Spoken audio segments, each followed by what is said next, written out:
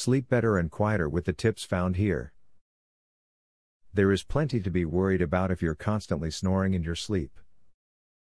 You don't want to annoy loved ones like your toddlers, a sibling, or a spouse with your loud snoring while you are in dreamland.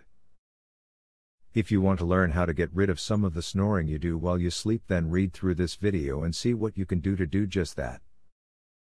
If you would like to stop your snoring, have a look at the pillow configuration that you have on your bed. The higher your head, the less likely you are to snore. Ergo, it is best to either invest in a thicker pillow, or to consider sleeping on multiple pillows to give you the head leverage you need. One of the most common mistakes people make during the evening is eating a huge meal in the hours before their bedtime. If your stomach is filled to capacity with food, it will take up more space and press up against your diaphragm. This has the unfortunate effect of making it difficult to breathe as you lie on your back. Don't drink alcoholic beverages before going to bed. The very reason you might be tempted to have a nighttime drink, the fact that you want to relax, can cause you to snore. When your muscles relax because of the alcohol, so do your air passages.